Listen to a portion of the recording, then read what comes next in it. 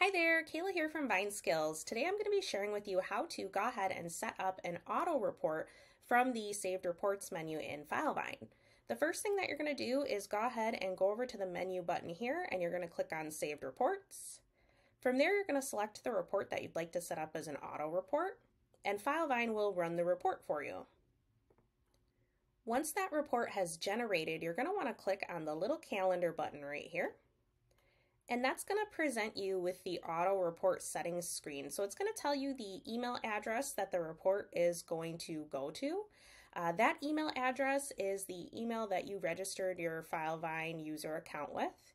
You're going to choose the frequency that you'd like to get the report. I'm going to choose weekly. It's going to give you a time zone option here. It should default to your current time zone, but if it doesn't, you do have the ability to select a different time zone. From there, you're going to select what day you'd like to get the report on.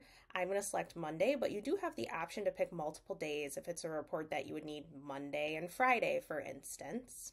And then I'd like to get my report in the morning, so I'm going to click on in the mornings. And then I'm going to click Save. From there, you'll get a little green successful box down here telling you that it's successfully scheduled. And now every Monday morning, I will get this report sent to my email automatically by Filevine. I hope you enjoyed this tip. Thank you.